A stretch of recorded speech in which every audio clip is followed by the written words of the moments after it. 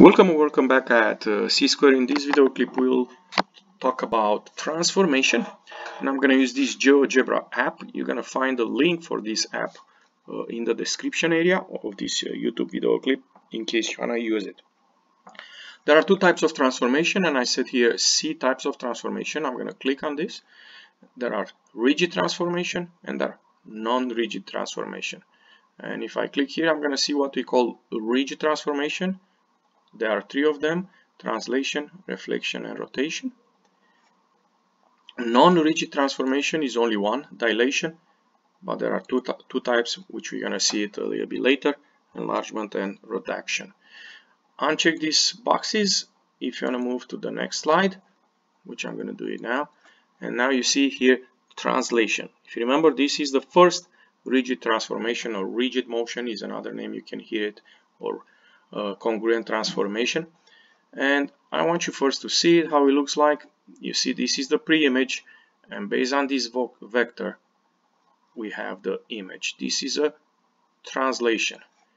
Let's see a couple things about translation. It keeps the size, as you notice in the slide here, of the pre-image, slides the shape in any direction, yes, and preserve the measure of the sides and the angles. And you can see a couple ways of notation: an algebraic way where you use algebraic relation, a verbal way, and a vector way. Sometime you may see that.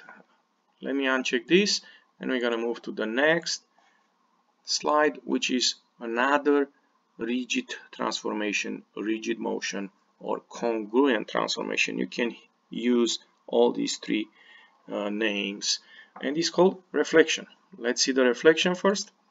And you notice here we have a line, and then that line is like a mirror. Okay. Similar with translation. It keeps the size of the pre-image, it doesn't change it. Now the difference for translation, it flips the image, and but it also preserves the length and the angles. We have a couple way of notation in two algebraic way, using the capital R, reflection over the line L of object A, and or a small r. Either way you can meet both ways, just be familiar with both. And also a verbal way, reflection over the line L.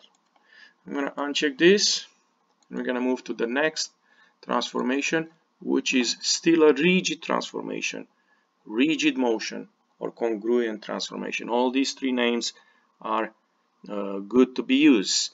And let's see how rotation looks like. You see here the pre-image and the image, and I put here a slider. You can move, and you can see how that pre-image can be rotated around point R a number of degrees.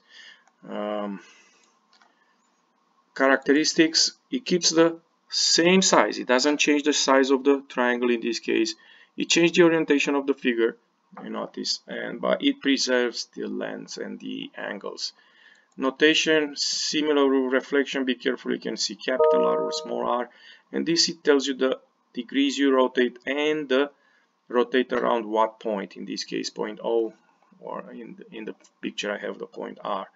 And a verbal way, rotate a number of degree, in this case 110, around point O. I'm gonna uncheck this, and we're gonna move to the next transformation, which is the only non-rigid transformation, or similar transformation. You can hear those names also. This is called dilation, and I want you first to see dilation right here. And you notice I have here a slider. Yeah, this shows me an enlargement, how we call it, and this is a reduction. Depending on the K, on the value of that K, which is called the scale factor, we have an enlargement or a reduction. When K is 1, you have the same shape. See characteristic here, the size of the object changes. Yeah, you notice it's a smaller or larger. It preserves only the angles, the length obviously will change. And you can see some notation like this: dilation, center of dilation V, scale factor K, or a verbal way. And that's pretty much today about transformation. If you want to go back to the first slide, click first.